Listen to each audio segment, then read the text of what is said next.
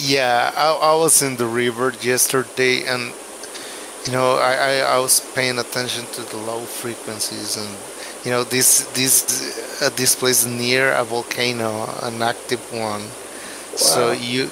you can, if you pay attention, I think I have some good ears, but if you pay attention, you listen like the movement like of the earth, like Yeah. something is Yeah, moving in there in the totally. river. You can like feel it like more. It's Oh. creepy. Yeah. Well, that's like one of my significant like a mushroom trip. I think like when I finally, I would say had a significant mushroom trip was that I was on the beach in Santa Cruz, and then I could just feel the whole beach like breathe. And this wasn't like some intellectual like concept of like the Earth is alive. No, it was like I was like on this like living, breathing thing, like sitting on like a whale or something that was just like moving on its own and then doing its own thing. And I was like, oh shit, this is crazy. This is what it really is, though. you know? Yeah, yeah, yeah. Yeah, yeah. Like yeah, that happens. Like you realize, like what it's. Oh, this was in front of my eyes the whole time. You Yeah. know, and everything changed. Like I was, a while ago, I was more into that. Like I was living in an apartment, and it changed the whole time. Like it was never the same. Like changing all the time. Like little little things, and the neighbor also. Actually, in Concepcion, in that place. Yeah, it was like, but now I guess like for example, this other place I'm living right now is like more stable. It doesn't change that much. You know what I mean? Like, but by that moment, in Concepcion, also the people change, and I think I was just in the well. By that time, I was following that calendar. I was Okay. the yeah also, You and know, oh my god, this is great because it just reminded me of this thing that I didn't read like all of it, but I skimmed it pretty good, and I was reading other things related to it. But there was some like scientific article about how primary language affects like sight or like color or something like that, and people uh were talking about it, and that anyways, it's just interesting about how just on a basic level how language affects our perception, right?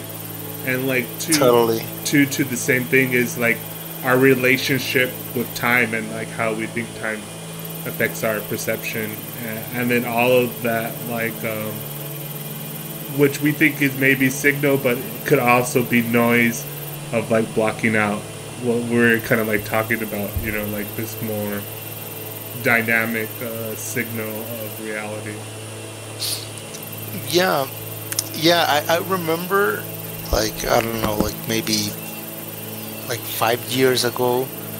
I was sitting in the living room in this other apartment, and I had this experience of like a roulette, like I was like sitting in this place, and the place start to change, like different, like little differences, like the same place but without that bottle, and the same place but without that whatever, like little changes, and it starts to move. Like I had this vision, like it moves and moves and moves, and then I choose like, okay, I want this one, and it stays.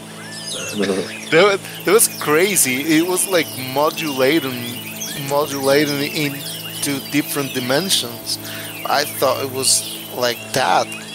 Is this sensation of, well, in by that time, but by that moment, I was very into, developing that, starting with looking for to be present, looking to into that, like what is to be what is to be, what is to be in the moment right here. And I was into meditation a lot, and I was like full time dedicated to that. So yeah, I had Yeah. all these kind of crazy things happen, like that one or the other time.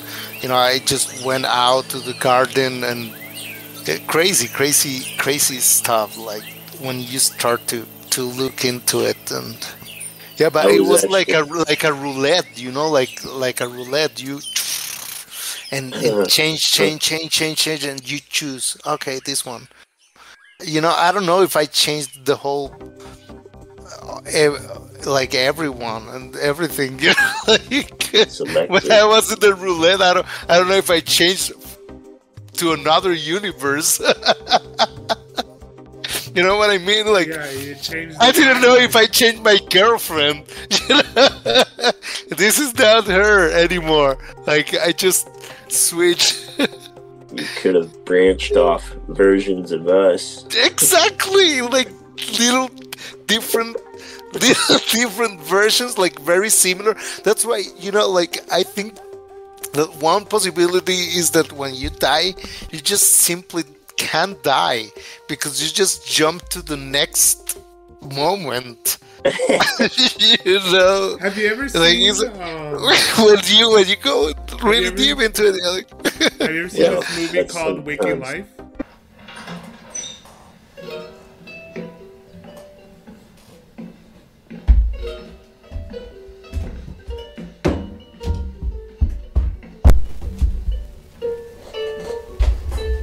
Hey, how's it going? You know, they say that dreams are real only as long as they last. Couldn't you say the same thing about life? See, there's a lot of us that are out there that are mapping that mind-body relationship of dreams. We're called the oneironauts. We're the explorers of the dream world. Really, it's just about the two opposing states of consciousness, which don't really oppose at all. See, in the waking world, the neural system inhibits the activation of the vividness of memories. Now, this makes evolutionary sense. See, it'd be maladaptive for the perceptual image of a predator to be mistaken for the memory of one, and vice versa. If the memory of a predator conjured up a perceptual image, we'd be running off to the bathroom every time we had a scary thought. So you have these serotonic neurons that inhibit hallucinations, that they themselves are inhibited during REM sleep.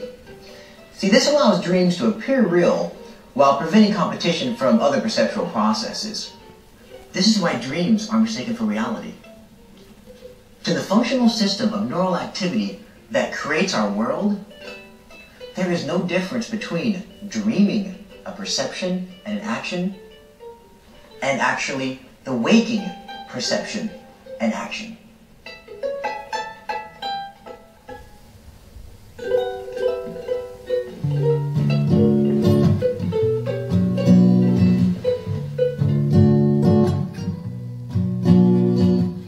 I had a friend once told me that the worst mistake you can make was to think you're alive when you're really asleep, and life's waiting room. The trick is to combine your waking rational abilities with the infinite possibilities of your dreams. Because if you can do that, you can do anything.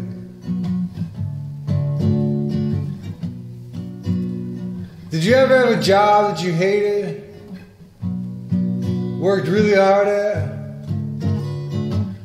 A long, hard day at work. Finally you get to go home, get in bed, close your eyes, and immediately you woke up and realized that the whole day at work had been a dream. It's bad enough that you sell your waking life for a minimum wage, but now they got your dreams for free.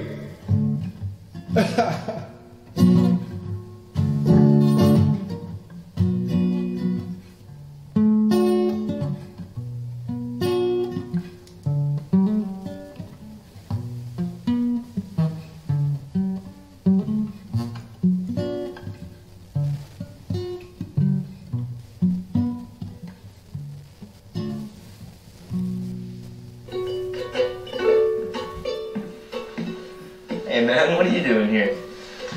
I fancy myself the social lubricator of the dream world, helping people become lucid a little easier. You know, cut out all that fear and anxiety stuff and just rock and roll.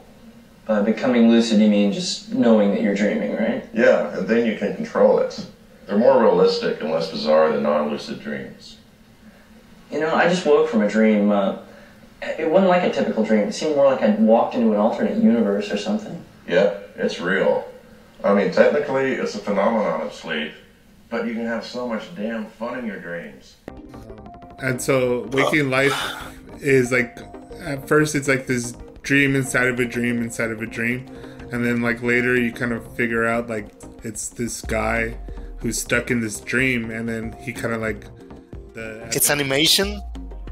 Yeah. It's filmed, but it's also animated over like, anyways. But it's, you know, I remember seeing this movie back in college, like in this dorm up in like the Bay Area, San Francisco, and we were all smoking weed. It was kind of funny. I'm visiting my friend, and then his dorm neighbors or whatever were smoking a blunt, and they're like, "Oh, can anybody roll a blunt?" And I'm like, "Yeah, I can." And so I go over there and I'm rolling this blunt for them, and they're talking to me. They're like, "We're watching this movie called Waking Life," and I'm like, "Oh, I've never seen it." And then they're like, "Really, haven't seen it?" And they're telling me about it, and we're getting all high, and then we watch it, and you know, I watched like the end of it, and I was like, "Oh my god, this movie's so crazy," but it totally like reminded me of this like mushroom trip I had one time, and it like it was so funny like how it all like happened, like how it unfolded, like this like me getting introduced to the movie, and then it like triggering this experience I had on mushrooms, and it all tying it together about like, okay, so one time I was on mushrooms, and like we were going to pick up like liquor, and I get really paranoid, and I think, what about if like I die or something? And so like I'm like going into like these weird little like thought visions because I'm on mushrooms, right? And then I'm like, oh my god, and then I'm like, oh well, I'll just run, and then I'm like, oh my god, I could get shot, and then I'll just die. And then when I had that thought about like just dying, like I instantly like wake up, like if I woke up from a dream.